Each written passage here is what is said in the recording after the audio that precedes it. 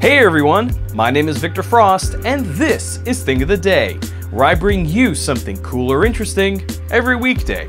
And North Korea is what could be called a media dark spot. See, the veritable media smorgasbord that we experience on a day-to-day basis does not exist in North Korea. Every media that is legally available is controlled by the state. And a group in Silicon Valley is trying to change that. Today's Thing of the Day is an article put out by The Verge detailing exactly how they're trying to do that, showing the brainstorming process of that group, with ideas as wacky as slingshotting DVDs and USB drives across the border into North Korea. And it's not all about getting media in, it's also about getting media out. So that's something you should check out. This article put out by The Verge. That's your Thing of the Day. I'm Victor Frost, and I'll see you tomorrow.